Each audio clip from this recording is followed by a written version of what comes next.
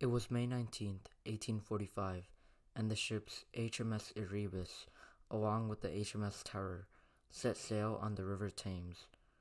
On board were 128 officers and personnel under the command of Sir John Franklin.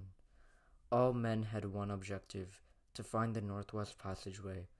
This passageway was a sea route that connected the Atlantic and Pacific Ocean. Franklin and his men would sail through the icy inlets that were scattered across northern Canada.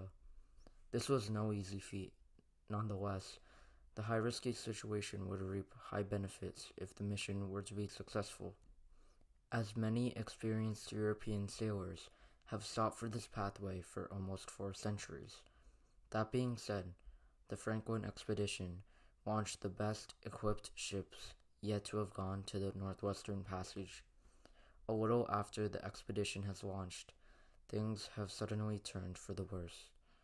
Just 2 months into the expedition would be the last time that the pair of ships would be spotted in Baffin Bay, which was just east of the entrance to the passageway.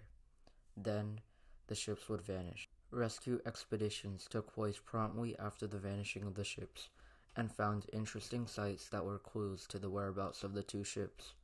These sites included a trio of graves and a note that was found at another site. These pieces of information indicated that the Franklin and 23 others have passed.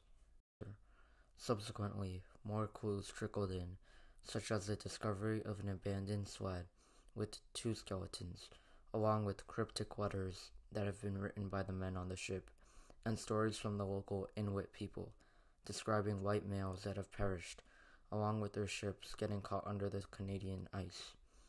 This was all of the information that was gathered for about 170 years after the disappearance of the ships.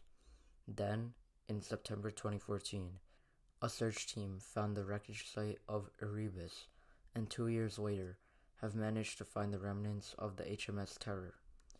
The discovery of the wreckage was expected to help solve what has happened in the expedition. What exactly happened to the members of the ship is unknown, and is currently being investigated with the help of the newfound evidence. This is what happened in the Franklin expedition.